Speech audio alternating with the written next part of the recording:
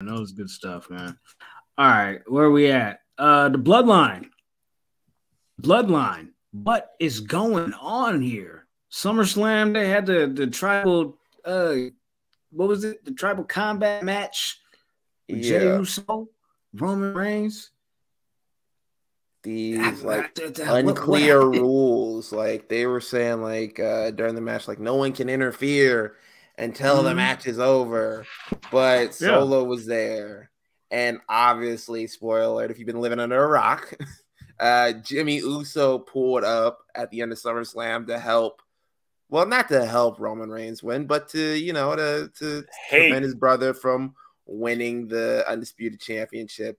And yeah, like the rules where it's like, oh, no one can step in or whatever, but like we had multiple people stepping in. I don't know. I just feel like whenever they say that in like some type of a match, like it always happens. Like they said for years, like an Elimination Chamber, no one can enter Elimination Chamber, no one can come in there. And then Shawn Michaels just lifts up the grate. He's like, oh shit, I can come in here whenever I want. Like, yeah, like easy pass. But yeah, what are you guys' thoughts on the end of that match with Jimmy Uso coming in at the end of the match and essentially helping Roman win? First off, like I don't understand how you can tell family not to interfere in a family oriented match. Like fuck you, like blood, we're family. Like not like Paul Heyman's gonna get in there and hit me with a belt or something. Paul Heyman just sat there and whooped his ass like I was whooping everybody else's ass. So like, but it was the perfect little. It wasn't the perfect little twist. It was just like you didn't see it coming, but you kind of thought just like, yo, man, that'd be fucked up if this nigga just popped up and like cost him the match.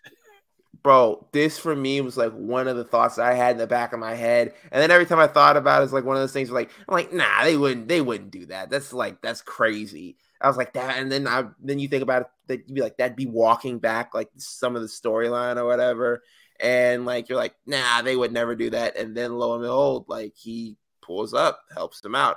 And originally, my thought process on this was that he wasn't helping Roman, that it was just out of jealousy because he's like, yo, man, you've gotten a world title match off of my back and off of me being beat up by these three niggas, you know, like this is how you got your title match. This was never about defending me. This was probably you just, you know, wanting to become the world champion. I can understand that. But what they have said recently on Raw was that, you know, he's back in the bloodline. So I'm hoping there's a swerve somewhere in there where he's just like, you know what? They're like, oh, yeah, you're back in the bloodline, right? And he's like, no, I can't. I don't rock with you niggas either. I just didn't want him to be champion because, like, yo, he wasn't doing it for the right reason. Something like that. Like that's the thing that I think that was the best part, because I don't think it has anything to do with Roman, because like he was the first one to kick Roman in his mouth and make Jey like, come on, man, you're supposed to be da-da-da-da. Like, you're supposed to be whoop-de-whoop, you know what I'm saying? It's supposed to be us. It's supposed to be us. But then, like, there was a couple little things that they sprinkled in, like, during the tribal court and shit, where they were talking about, like, you know, Jimmy was the one that was opposed to you being main event Jey. And then, like, remember when he turned? Oh, yeah. Remember when he turned to Jimmy and he was like, "Yo, you were always the homecoming queen, the homecoming king. You were always the star of the football team. You were always the star of the family. Like, you were always the number one twin." And then, like, and I think that shit started getting to Jimmy. Like, it was kind of like it started getting to Jimmy. Yeah. Just like, yo, I am. Like, yeah, you know what? You right. That I was always. Why am I playing second fiddle to you, little bruh? Yeah. Like, did I peak in high school? Like, what the fuck is going on? Yo, man, are you Al Bundy of the family? Like, bro, he could be like, I'm doing all this for you. You could do all of this. Sammy was my partner. You ain't want him in the crew. You feel me? As soon as you know what I'm saying, you start liking him, he start fucking up. He was taking up for him. I was trying to get him up out of here. I got us away from Roman. You feel me? Like, we got all of this going on for the last 3 years. My wife got let go. You feel me? Like, we still doing all of this for Roman and we supposed to be tag champions. And hey, I throw it all at the wall. Fuck it. Bro, I'm supposed to sit down to you. I'm supposed to look up to you as the tribal chief. I thought it really, and not for nothing, but you know, we've had the seeds planted right here for this for like a while, because when Jey came back and he was like on this whole like nobody's bitch thing, he was talking to Jey in the back, and he was like, you know how, you said that you quit during the match, like when he was choking me out. He said, I never would have done that for you.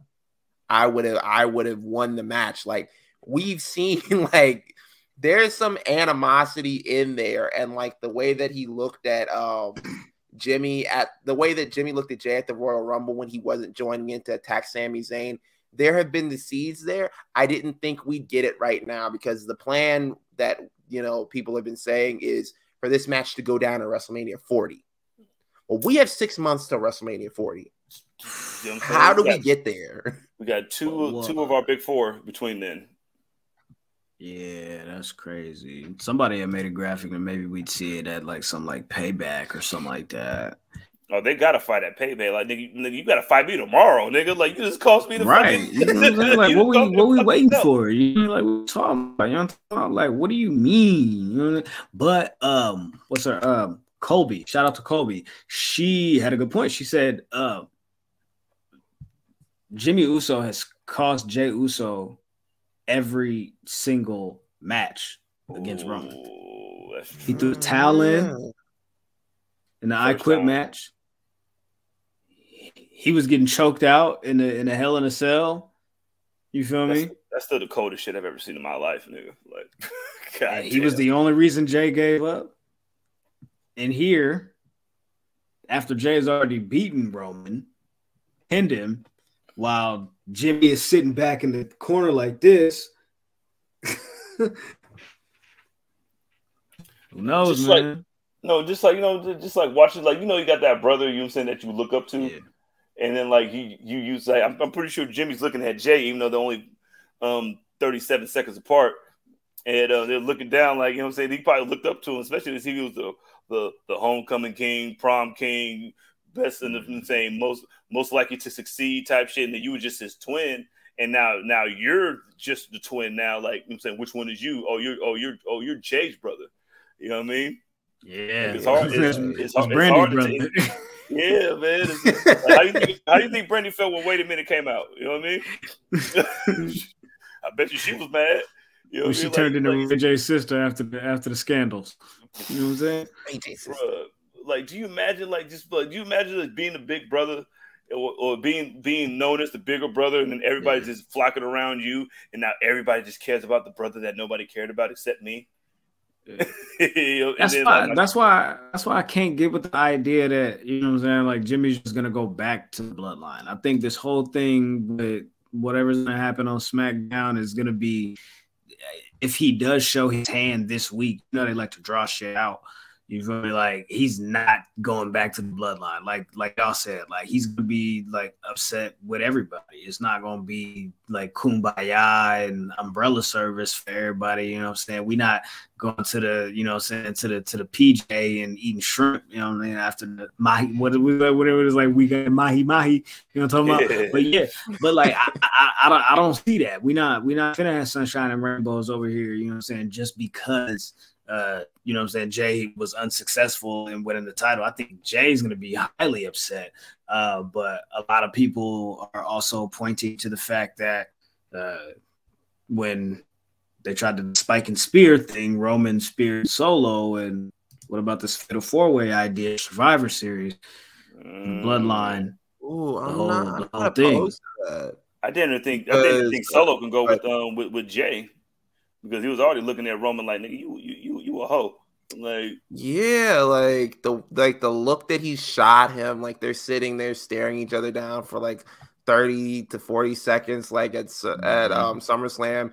He's like, yo, man, what's that spear about, bro? Like, I already don't believe in you. Like, I'm already here just because, like, you know, just off of principle, like, bro, because you the guy that I came up here to defend. The elders sent me to you. So, like, what was that spear about?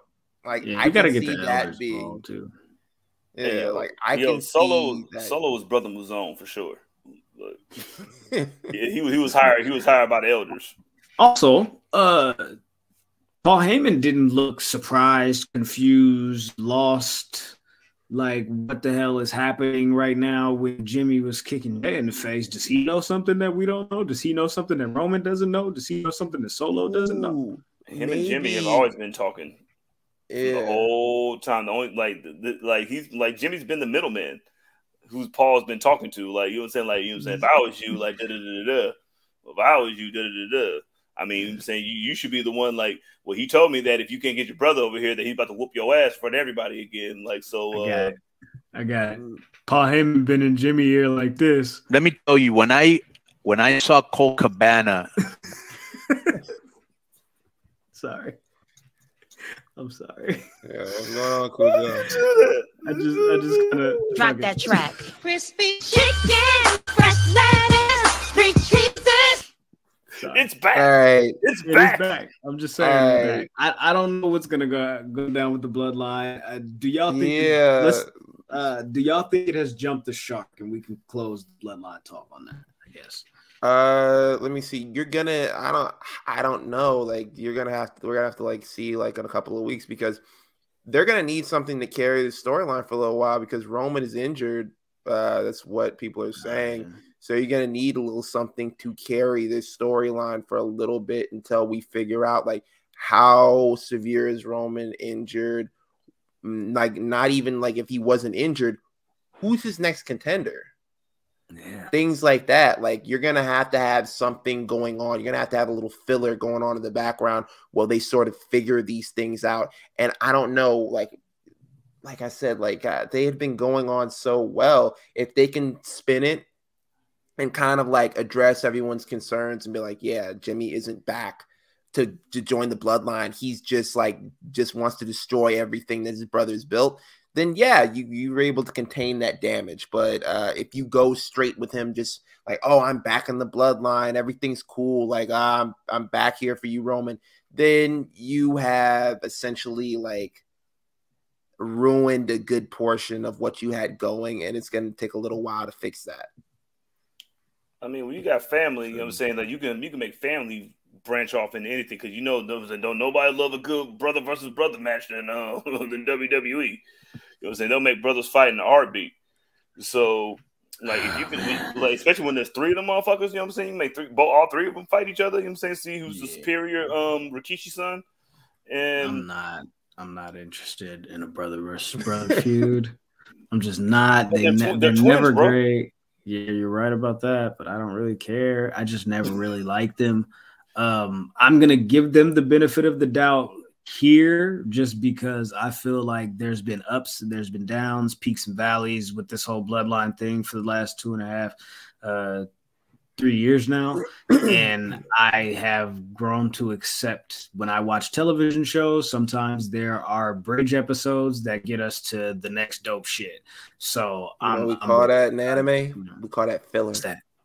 Oh, we call that filler. I mean, they call that filler everywhere, but I mean, pause, whatever. I don't know that in action movie sense. We call it the Loose and the Furious. Oh, okay. Were you more excited